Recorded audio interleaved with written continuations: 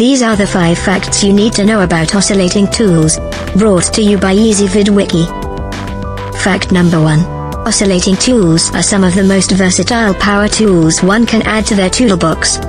In fact, they are more commonly referred to as multi-tools because of their ability to handle such a wide range of jobs. They can remove grout, sand, cut, grind, flush cut, plunge cut, polish and more. As an added benefit, they can do all of these things in extremely tight spaces because of their compact body and minimal range of motion. Fact number 2. The first iteration of these devices was patented in 1967.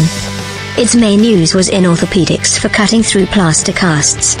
It was found that the oscillating rotation was less damaging to a patient's skin.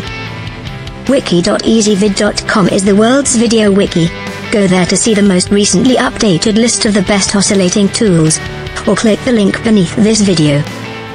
Fact number 3. These tools work via thousands of minute side-to-side movements in fast repetition, somewhere in the range of 20,000 strokes per minute.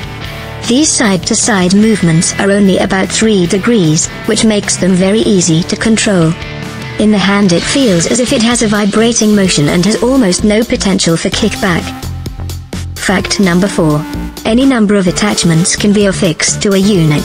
This includes saw blades, sanding pads, and grinding discs. Unfortunately, there is no standard interface for attachments.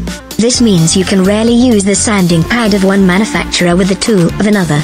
Most attachments are secured by loosening or tightening a bolt with an Allen wrench. Fact number 5. An oscillating tool should only be used for plunge cuts in soft materials, like plasterboard and wood. When trying to make a plunge cut in harder materials, one should use a drill to bore the initial hole, and then make the cut with a jigsaw. Additionally, before you use this tool to cut through any material, it should be inspected for nails, screws, or any other foreign object. Visit the wiki. Get the most recent list of the best oscillating tools you can get. Go to wiki.easyvid.com or click beneath this video to see it.